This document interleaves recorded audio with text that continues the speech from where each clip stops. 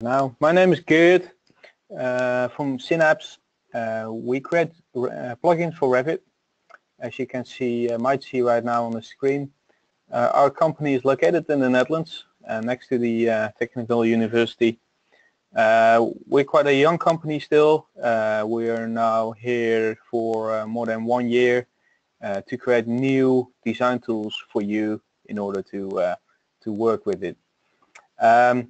So our main proposition here is, you can already see it right here in Revit. We created our own ribbon with a couple of tools. From left to right you can see the financial simulator, the spatial requirements assistant, the daylight ratio evaluator, the accessibility evaluator, and a fire safety assessor. Because those are 5 major design objectives you want to meet in order to make a good building design.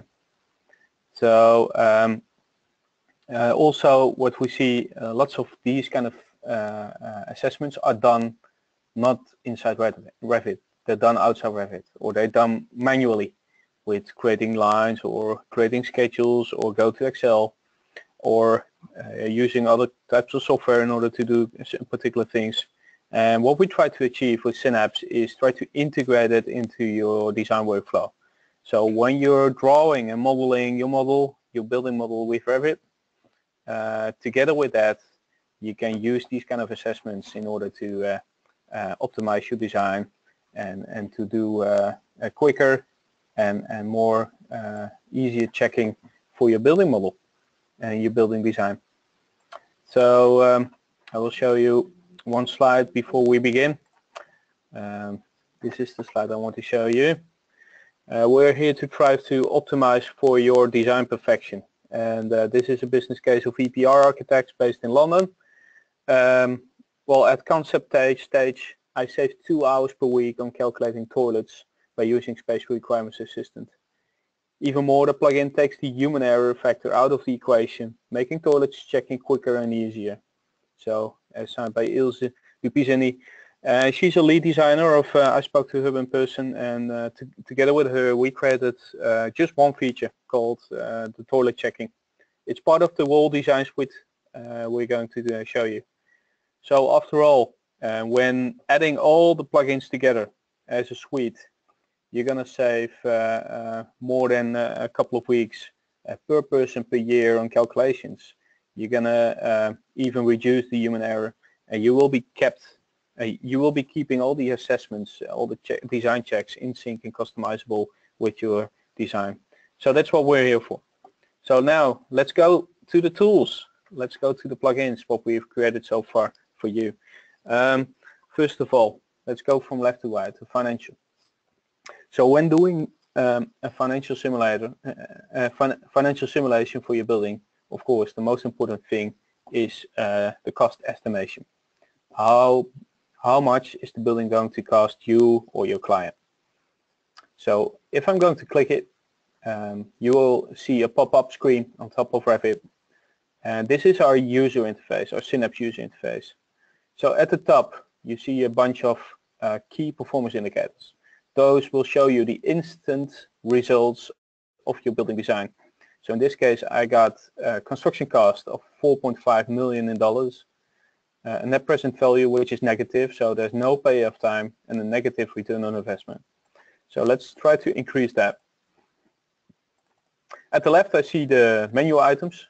So at the first, I can do the cost estimation by using this tab, construction cost, or there's a second tab, annual cash flow. So optionally, based on the construction cost, there's the initial investment. You can also do an annual cash flow, saying what's going to be the revenue and what's going to be your maintenance cost over years. What we see a lot is it can already help a lot if you can do the cost estimation right from the start. So that's where we're going to start. So regarding the construction costs, this is the context we are going to work with. At the bottom, you have a couple of tools to move a cost item up or down, move it left or right. So if you want to pick up the industrial as a tree, you can make a tree view. So you can play with it around, and you can make your own cost template by doing this. Also, as an end result, you can go to a chart. So what's going to be the cost estimation overview. So in this case, I got 0 parking costs, public costs. And if you're going to change your cost template at the top, so these are the cost templates which are initially created by Xinaps, and you can easily add your own cost templates also. So for instance, I got the cost template based on the BCIS, that's the Building Cost International Standard. So it's doing an elemental costing now. And if I'm now going to click on the chart, it will totally be changing. So from facilitating works to superstructure to service, building services, so up to the risks or bowing grounds, you can all put it in here. I will make it a little bit bigger for you to show what he's doing. So first of all, you can rename the category. Second of all, you can get any amount out of your building. So in this case, I have put up custom amounts because the toxic hazardous material removal is not drawn. So in this case, I got 4 times that amount. But I can change it. I can change it to the length of beams. I can change it to whatever amount you want to grab out of the building. And I can even add a filter to it. So in the case of, for instance, I just want to get, for the balconies, I want to get the area of the rooms with the name or parameter with the value balcony. I can just simply type in a filter called balcony. So as a result, you will see the amount which you cannot change, which is gotten from the Revit model. And in this case, he's using link models. He's using design options. He's using assemblies, nested families in order to get the amount out of it. Well, you attach your own price to it and the cost will be calculated. So it is up to you how to define the cost template, or it is up to your cost consultant, your external cost consultant maybe, to define the cost template. But the cool thing is it gives you a workflow right inside Revit to work together, to work more closely together on top of your Revit model. So considering you're going to draw another wall, instantly the cost will change. Considering you're going to draw another design option, instantly your cost will change. And to show you how it's linked to the Revit model, we have defined a couple of things. So we can show calculated elements in 3D view. This is a new feature which is not in the current solution just yet, but there is a major upgrade for financial coming up. Then you can show all the calculated elements in the 3D view. In that case, it will be shown which elements are used over here. I can also say just highlighted in the model. So in that case, that element, the area of the walls, will be highlighted in the model and a proper view will be found. It's the same thing as the Revit schedules are able to do. But now you're doing that for a cost template. So what we see a lot of people doing in this case, setting up different schedules, exporting to Excel and do the costing over there. No need to do it anymore. So that's the real benefit here. One side step to the next part, annual cash flow. So if you have your cost, you can see the construction cost now is 4 million. Your net present value is $100,000 with a payoff time of 26 years. So if you go to the chart, you can also see it over here. This is the annual cash flow.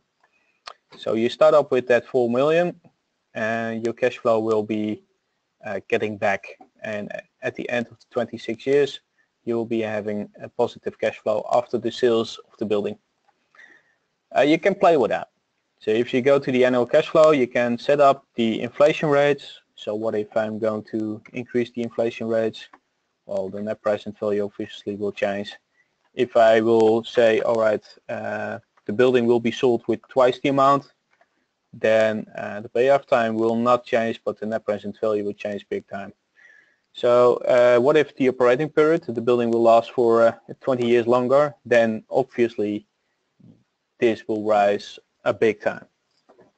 So this is a good play for your end client, for your asset manager also to play with it. But it is all based on the construction cost. That's the first thing you want to address, to making sure your design is not exceeding the cost estimation. So I hope you like this part. Oh, there's one thing I forgot to mention. By sharing cost templates with each other, you can either use the import Excel or save as an Excel file. So in that case, your colleague or your one of your teammates, design teammates, can also work on the same cost template. So one click of a button and everything goes to Excel. There's also a report button down there to set up the cost inside Word. And this is how it looks like. And if you want to change all the content or your logos or your text fonts, there's a Word template involved with this, so it's easy to change it before you're going to generate this.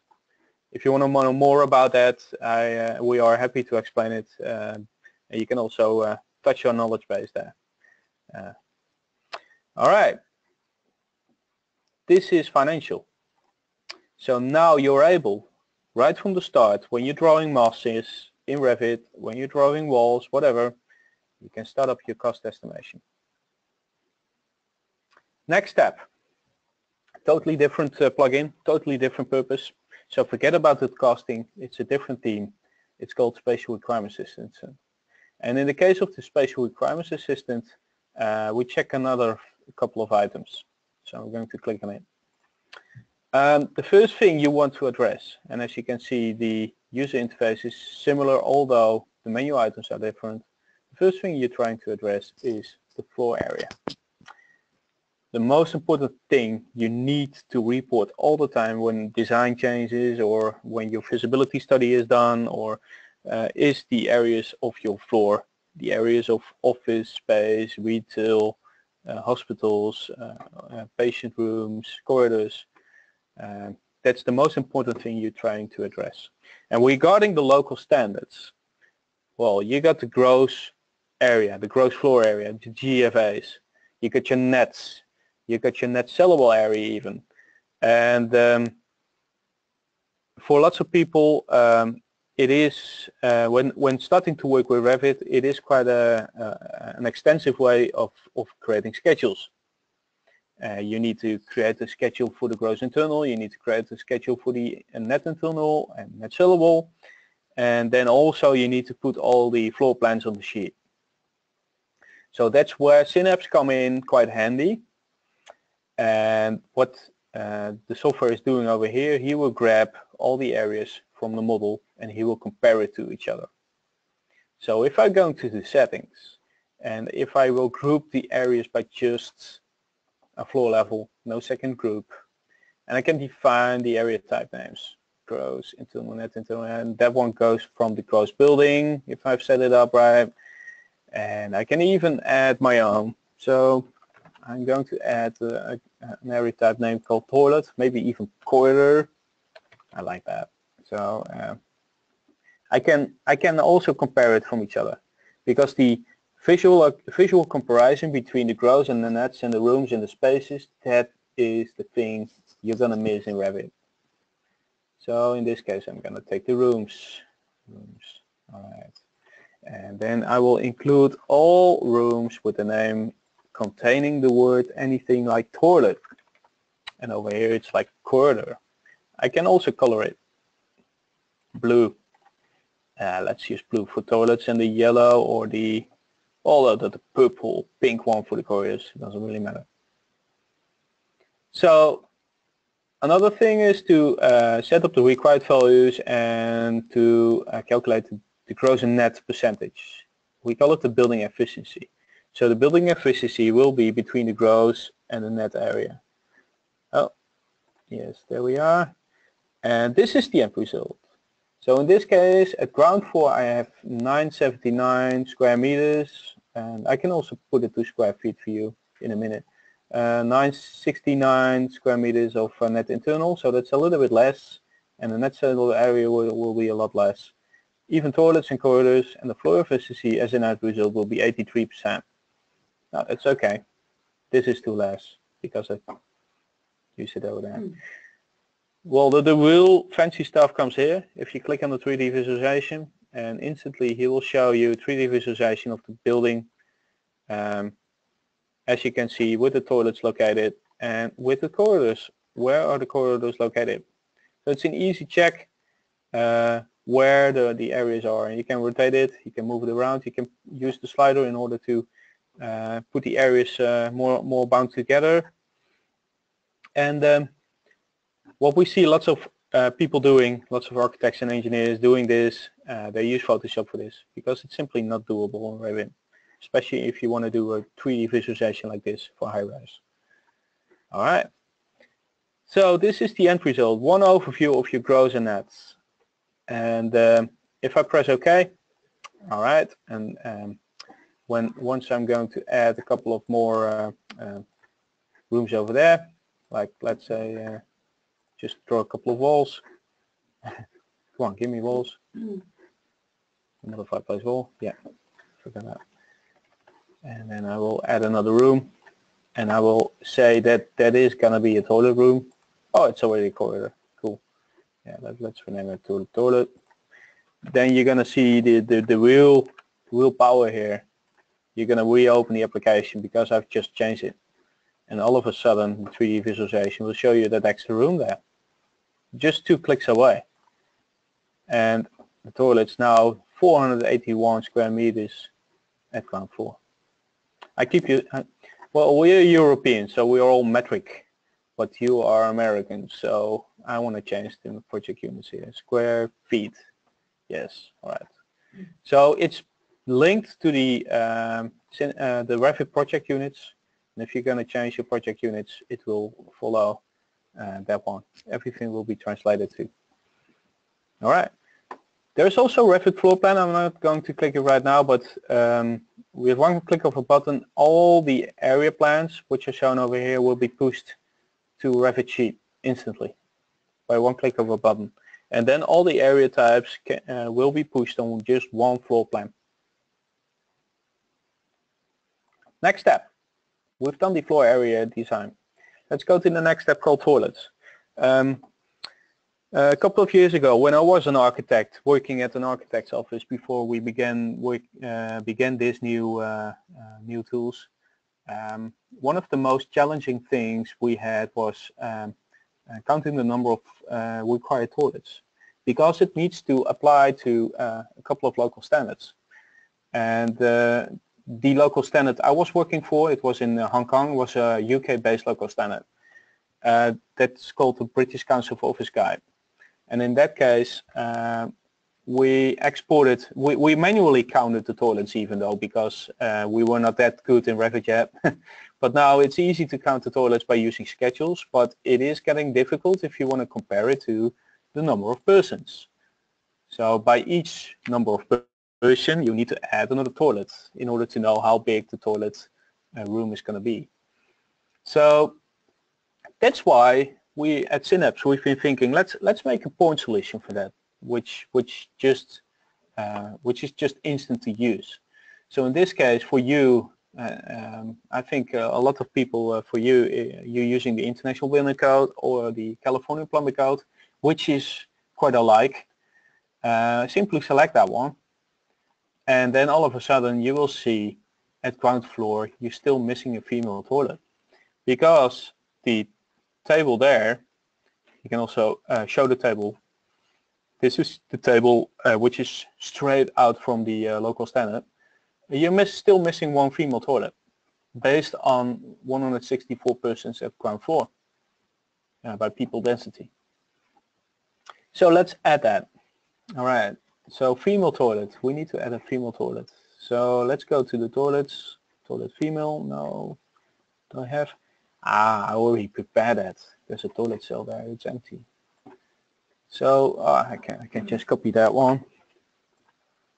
And now all of a sudden, when I've added it, I'm going back to the special requirements, and now you see the toilets are all okay. I even have too much now. Well, considering if you're going to change the people density, of course, like 50 square feet per person, then still you need to have a lot more female toilets. but let's keep it back to 80 square feet per person, or predefined values like that one. That's checking the number of toilets, and now I can see you thinking, how do we get those toilets? Because every toilet has a different definition. Yes, you go to settings. If you go to settings, you can rename your toilet room names. So in that case, he will know what kind of toilet room name purpose it has, male or female or accessible, and the number of toilets. So knowing how big your toilet room is going to be in an early design phase, it's really important. Because after all, when your design is already fixed and you still need to add the toilet, probably you know how difficult it's going to be. So to meet these kind of number of toilets requirements, it's rather important in the early design. So going to the next steps, well, we have something called parking spaces. So if you have defined some parkings, we're not doing scheduling here. We're taking up the parking space requirements, so for normal, disabled and trucks, and he will count the number of valid parking spaces which will meet the criteria. And the last thing, facility rules, that gives you some power to add another rule sets if you're missing a couple of things up there. And to conclude this application, the application of the spatial requirements, it is checking the amounts. It is checking the amount of toilets, the amount of floor area, and the amount of parking spaces, and those kind of things. If you want to validate your design not by doing the amount of but the free space inside the toilet area, then we're going to go to the next application. That's called accessibility. Because accessibility can validate your free walking space throughout your building. So let's do that in a minute. Before I first have another one. It's called daylight ratio evaluator. So let's click that one. Totally different tool. So let's forget the number of toilets. Let's forget the floor areas or the financials.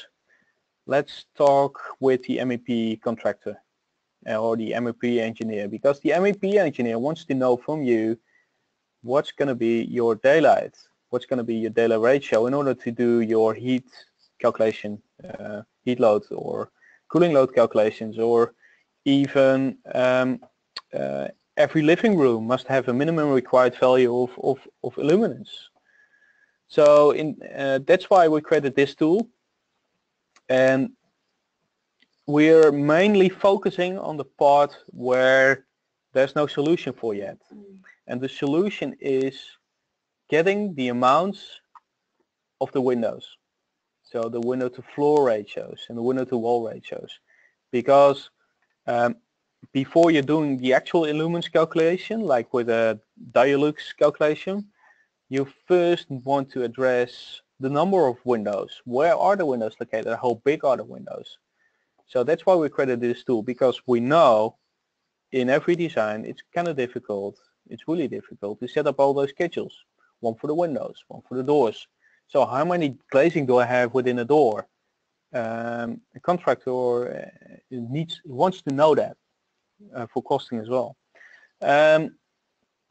So that's why we created this application, to steer your with the right daylight requirements. So it gives you a ground overview of all the rooms, first of all, and you can also set it up by area plans, or you can set it up by floors.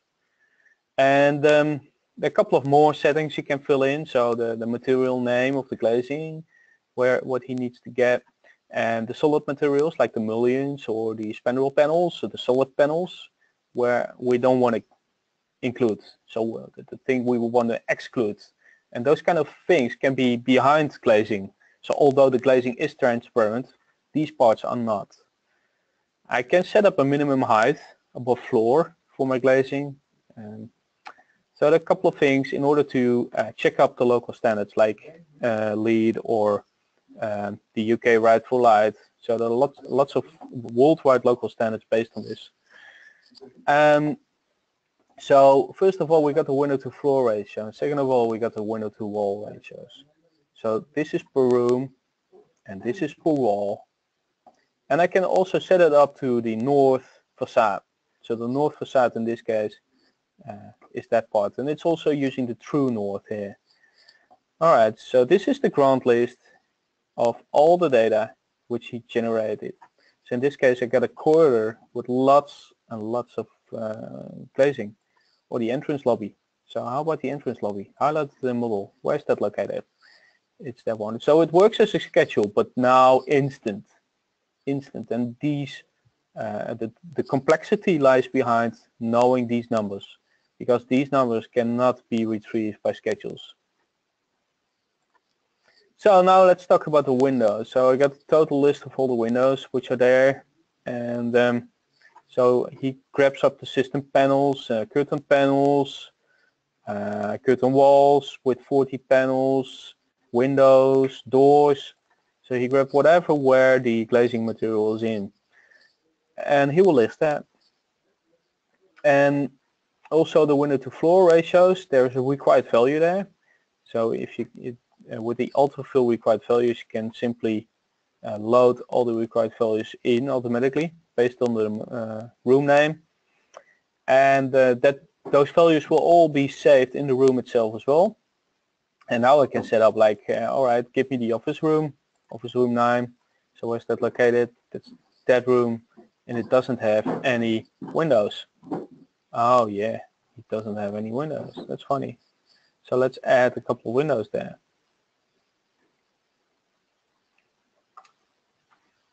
What we can also do, if you go, you can create an elevation view right from there, and in that case you're gonna have an explanation what the glazing does with that door. So it's a more elaborate way of reporting. So some local standards want that. So that's 25 square feet, and that area, that's the glazing of your door. He's calculated 6 panels, 1, 2, 3, 4, 5, 6, and yeah, shading reduction for your shading around the door, lower glazing, transparency factor he can include, whatever the G value, for instance. All right, and then yeah, the visualization. That's the last thing I want to show you. Once you're gonna click on that one, you can those visualizations will be put inside Revit. So let's click on the first one. This is the result. So it's like a colored view plan right inside Revit, where the daylight is the highest or the lowest, as you can see. And also we got another colored view plan. Where do we meet the requirements? So in this case we've set the requirements to a particular daylight for the cinema room, although he hasn't got any daylight there. And for the toilets it's quite obvious. So that's daylight. Quick daylight checks, and you don't need to know much. The only thing you want to know is, has every room a particular amount of daylight, and does it meet the requirements? So now let's go to the next one, accessibility. I will use another project for that. I think it's a fancy project to show you what the accessibility is doing. So this is an example project, 2 floors, and the cool thing is it's got a donut shape because you can walk around a little bit. So then he can decide whether to use that direction or that direction to walk. And why am I saying that? Because inside the accessibility we don't just check the dimensions, but we also check the walking distances. And the walking distances is about your Google Maps indoor navigation. I will show you in a minute. So let's click on it. The accessibility evaluator is opening right now, and this is the result. So what you see, based on the Premier and cleaning card accessibility profile for cleaning cards, the cleaning card cannot access those parts of the building, those rooms. The grayed out rooms are not accessible for the cleaning card, and probably because we got a bunch of inaccessible doors. How come? I can see you thinking, how come that door is inaccessible? Because we have set up the minimum door width to 1.5 meters. And the 1.5 meters, and again, You can also use feet there, of course. But the 1.5 meters, that's the minimum requirement. So what happens if I'm going to change it to another one, to just the regular pedestrians or to just the American Disabilities Act requirements? Then all of a sudden we can access more rooms, because now all of a sudden the required door width is 0.8 meters. That's about 3 feet. And the 3 feet, that will be checked for all doors throughout the building. But what you can see over here, we have still a bunch of doors which are not okay. Let's fix that.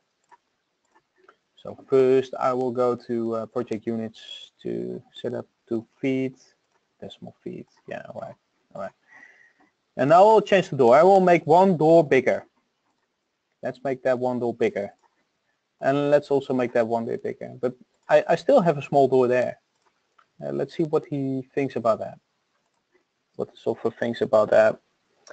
So I will reopen the application and everything will be recalculated. Let's go back to that regular pedestrians, and all of a sudden those 2 rooms are now accessible. Although you can still see that that door is inaccessible. And also the toilets are still inaccessible. But this is just one example, guys. It's just checking the doors. We can check a lot more. For instance, we can check the minimum passage width. And the minimum passage width, I can demonstrate it like this. Let's set the minimum passage width to 4 feet. All right. Yeah, give me that. 4.0. No, it's not willing to do that for me. Let's just show.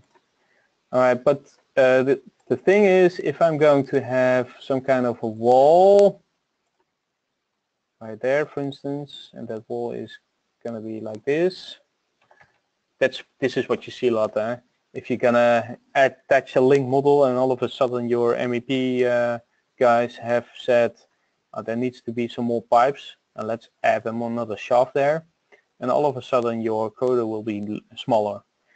But in this case, yeah, well, it's an obvious change, but sometimes the change can be a lot less, and you want to check that, and that's what we check. So if you go back to the accessibility evaluator, and if you're going to go and change that minimum corridor width over there, you see it already a little bit, but he can say that if I'm going to change that there, if I'm going to change the minimum passage width over there, all of a sudden that part of the building is not accessible anymore. And also I can include furnitures for measuring clearances. So the same thing over here, to measure all the rooms, I can say, oh, all right, also do that for all the spaces around furnitures and around the staircase. Staircase is already included. Staircase over there to walk on. And also the minimum width on the staircase can be checked automatically on the same calculation. Or if that that table is a little bit too much bound to the rim, like this, then probably people cannot access to the furthest chair away. So those kind of things we can check. So now let's go to the accessible areas.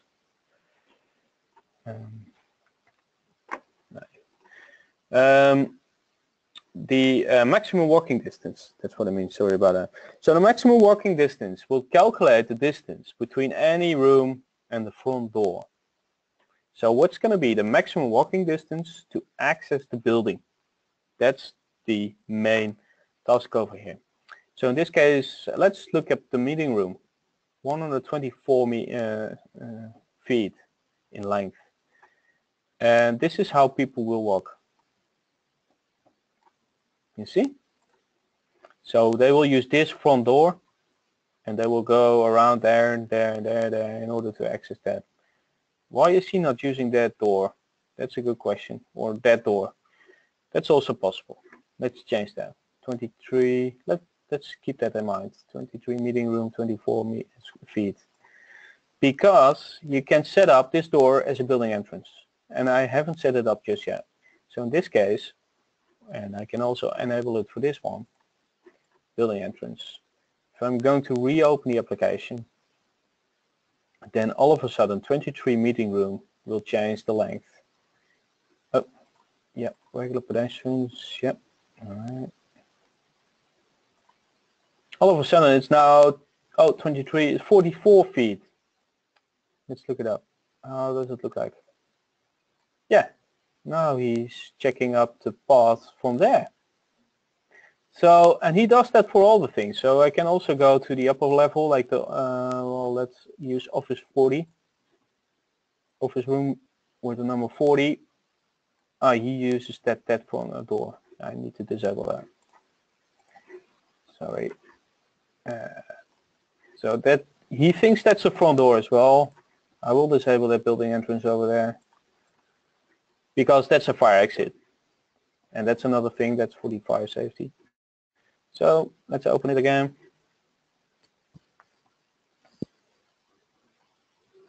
All right. Yeah, go back to pedestrians. Yep. All right. So now let's go back to room office 40. And that's going to be 82 feet. And this is how people will walk. There you go. They will walk from that front door. They will walk up the staircase in order to access that room. And you can also show 42 office, or maybe even 44 office, to know how people will walk. And all of a sudden he will choose a different front door because it's shorter. The distance is shorter. So this distance, and we also call it the Google Maps navigation for your Revit model. You can check up the distances, and this is the distance for the accessibility. So to access the building, because we're talking about building accessibility, and to understand how people will walk in order to for the clearances as well. Because if you set up the clearances with a minimum corridor width and the door sizes, he will choose a different path, and in that way he can understand which room is accessible or not. But another thing which you can do now is checking up distances. And this is kind of a new thing in distance rules. And lots of people also call this the proximities of rooms. So if you're doing floor plan layout design, you want to have a toilet not too far away from your school room, so your educational room where the children are sitting. And also a printer needs to be close by, so a coffee corner needs to be close by and not too far away. And those kind of checks. And when it comes to hospitals, it's even more important, because you want to measure the total distance one of the employees is going to walk every day, and to be sure he's not getting tired after 12 hours of work. So the floor plan design for hospitals is the most complex design ever. And that's why we've added these walking distance checks. So let's set up an example. I want to go from, let's say I want to go from office 10, I want to go to office or meeting room. Now how far I'm going to walk, and the requirement, I can even set up a requirement, maximum distance. All right, let's see. So the distance between office room and meeting room 21, that's 166. This is how it looks like.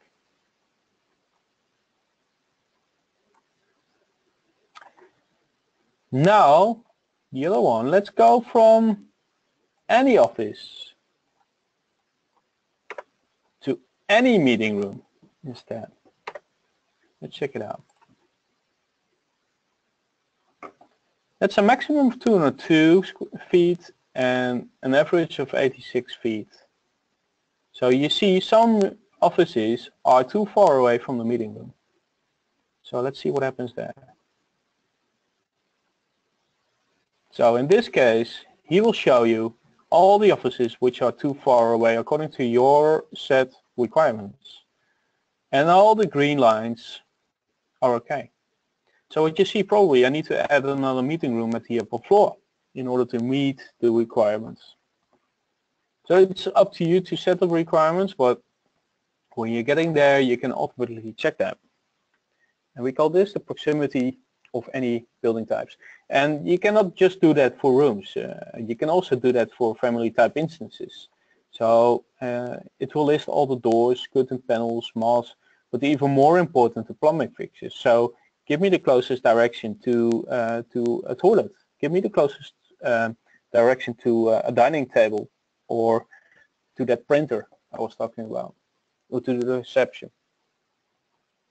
So think about it, what you can do with this. What we can do with this is another thing. We have just been talking about going from the outside to the inside of the building, called the accessibility. But what if you're already inside and you want to go outside? So we call that fire safety. The egress of your building, not just for fire safety, but also for when there's a hazard, it's really interesting to address already in the early design phase. Because it's about life, and it's about life safety, and it's about your building performance as well. And especially when doing high-rise buildings. High-rise buildings, I've designed a high-rise building myself once, and the most important thing was there to design the central core of your high-rise building. And the central core must contain the toilets. That's what we have a solution for. The number of elevators, and also the number of staircases and the width of the staircases. And especially the last one, you can check that with a fire safety assessor. The number of fire exits, the number of corridors, and the number of staircases are really directly related to your fire exit plan, your fire exit strategy plan. So although lots of designers and architects say, oh, let's outsource that to one of the biggest engineers, so I can focus on my own design, for sure they will come back with some feedback, let's make that staircase wider. So we are aiming here for doing 80% right about your fire safety design. And also fire safety is about one of the most interesting things, not saying anything about just about the architectural design, but also it's saying a lot about structural design. It's saying a lot about MEP design and even the facility management regarding your maintenance of your fire plan and your fire exit strategies. So that's why we at Xinaps think fire safety is really addressable within the BIM workflow. So first, what he's doing, fire compartments. The software is checking the fire compartments you have defined in your model. And you can define it by, and if I go to settings you can see it, you can define it by room parameters, wall parameters, like fire ratings in your wall, and also area plans. And I think that's the common used one in the early design phase. So I have created another area plan called fire compartment, and based on that I will click OK now. Based on that, everything will be recalculated now, and you're going to see 3 compartments. 1, 2, 3. So I got 2 compartments at level 1, 1, 2, and another compartment at level 2. So based on that, he will calculate the total areas of those compartments. And as you can know, the National Fire Protection Agency, the standard 101B tells you something about the egress distance, fire exit width requirements, and the areas, maximum areas of fire compartment. And those 3 things, the software will check for you automatically. The only thing you need to do is set up the fire compartments. So in the case of the fire exit width, you can see the level compartment 3 at level 1 is not good. Because of the 107 persons inside that compartment density, it does not meet the requirements. But if I'm going to add a couple of more doors, for sure it will meet the requirements. Or if I will reduce the number of persons inside that compartment, that's in this case the easiest one to change, you can see the fire exit will meet the number of persons. And it's just a way of not, setting up a requirement that within a certain amount of time all the persons can flee from the fire compartment as fast as possible. There's another thing we can calculate for that. That's about the egress time. I will explain that in a minute. Let's go to the egress distance. Egress distance is a different thing we're going to check. The egress distance is the distance within the fire compartment in order to egress. And this is the maximum of 100 feet. And I initially set up the maximum of 100 feet. So the egress path must be less than 100 feet. And in this case, it's working. This is the one. And now you can see he's checking up the minimum corridor width over there as well. All right. And this is the egress distance, which is out of reach. That's not good. Talking about the egress time, that's another thing. So if I've set up, let's go back to the 107 persons inside of the compartment. You can see the egress time for 307 persons in total will be around 50 seconds. That's not a lot. So what happens if I'm going to increase the number of people inside of the compartment to, let's say, 800? I don't know if he's going to be, oh, that's possible. It's going to be big party going on over there. Let's make that 1200 even. And your egress time will increase. And in that case, you know if you're going to organize a party inside your building, you know you need to have a fire department watching there. All right, but what happens if I'm going to close this application? I will delete a couple of things. Like I will delete that door. I will delete that door. I will delete that staircase even though. So I got a lot less ways to egress, to exit the building. Reopen the application and the application will recalculate the egress time. So 25 minutes, and there's even no egress path found now at level 2 for one egress. And that's cool. 325. So what happens if I'm going to yeah, I think that's yeah, right.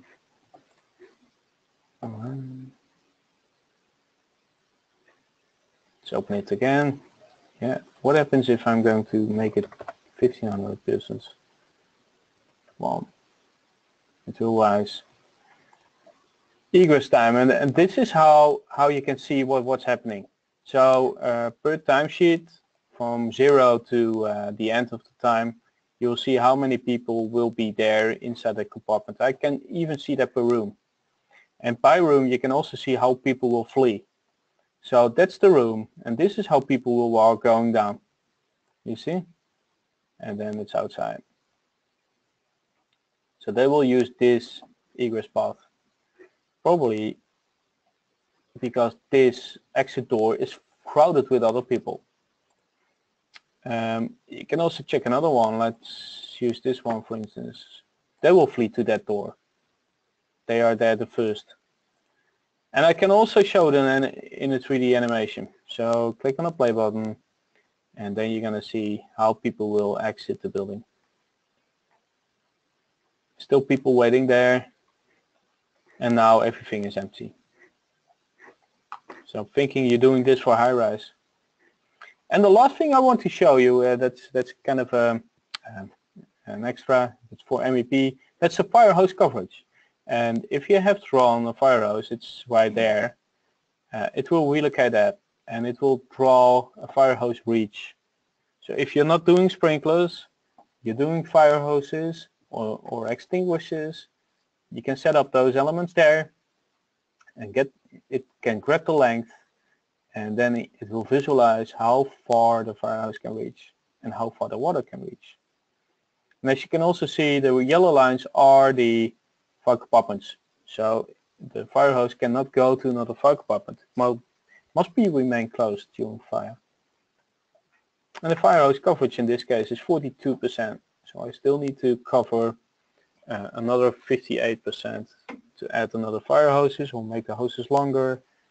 or change the file compartments. And as you can see, it's all related to each other. So going back to all the 5 applications, the accessibility will tell you something about the fire safety as well. And if you're going to add an element, it will have an effect on your financial. If you're going to add a room, or if you're going to add another part of the building, it will also have a beneficial effect on that you need to add another toilet, or you need, or your area ratio will change, or your required area will change.